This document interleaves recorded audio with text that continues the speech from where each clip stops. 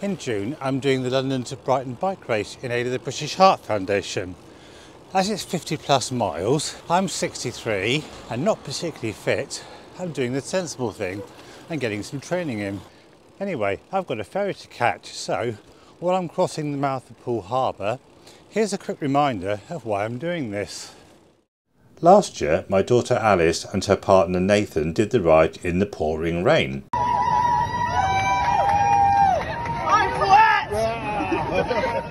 Nath did it in remembrance of his dad and Alice in remembrance of Auntie Janet. Janet was my sister. She was funny, warm, slightly bonkers and played the batty aunt card brilliantly. She loved her family very much, but in September 2022, completely out of the blue, she was taken from us by a massive brain hemorrhage. However, something good did come out of it. She became an organ donor, and there are people out there who have been given a second chance, which is something that brought us great comfort in the months after she died. The British Heart Foundation was the charity Janet and her husband Pete supported. I decided to do the race this year, partly to prove I could, and partly to raise funds for Janet's charity. After telling me I'm an idiot and having a good laugh, Janet would be proud. So, today's mission, hills, says he riding a flat bit. London to Brighton has got a few, and I like riding on disused railways because they're flat. It's about time I did a bit of practice on hills, so today's ride is a quick jaunt around the downlands of the Isle of Purbeck. First stop, the village of Studland. From here, it's a short walk to Old Harry Rocks on the Jurassic coast, which guard the entrance to Poole Harbour. My bike nav app tells me you can ride a bike on that path, but frankly, that would be bonkers. And here we go, the first of the hills. So the first hill goes from Studland towards Corfe Castle, uphill all the way.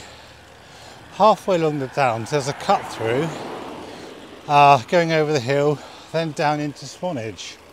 That, thankfully, is all downhill.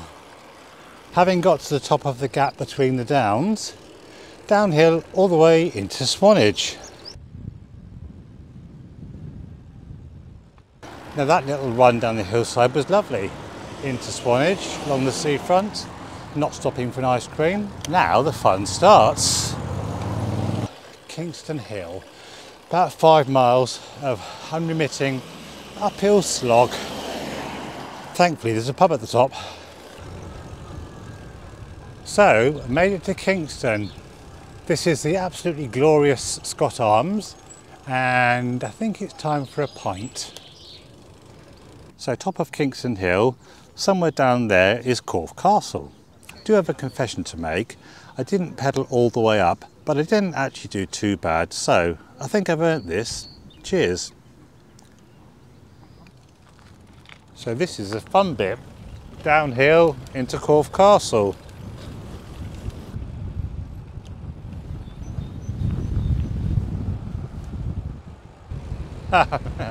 Good luck. Corfe Castle, favourite place in the world. I can never get tired of this view.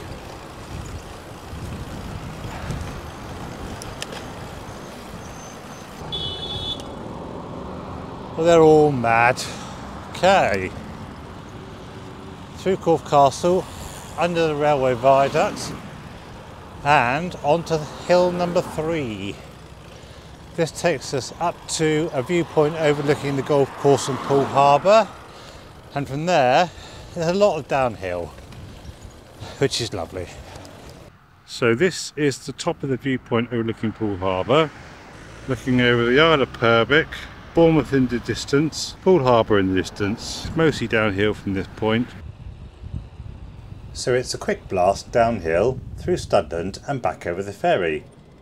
Then it's through sandbanks, avoiding the nice sunny day traffic, followed by the inevitable walk up Evening Hill and a bit of urban pool to finish. So I'm very nearly home and there should be some ride stats on the screen. So things I've learned today. 1, most people on the Swanage ferry with a bike have an electric one. Not many people are actually using their feet to sort of like push. And two, absolutely nobody looks good in lycra.